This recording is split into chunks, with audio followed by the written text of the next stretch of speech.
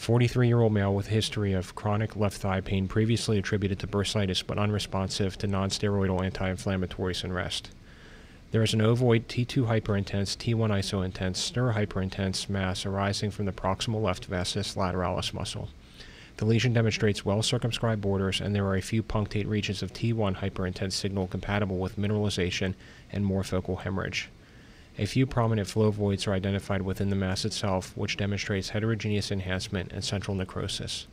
A soft tissue sarcoma was favored with the final diagnosis of pleomorphic sarcoma following biopsy.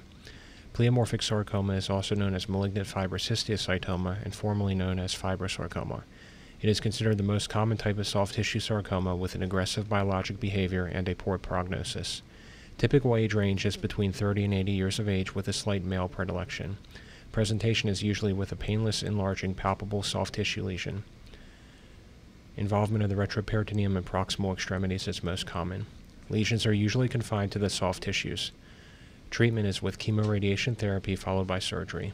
Metastatic disease is often present at the time of initial diagnosis. Prognostic factors include tumor size, location, and histologic grade.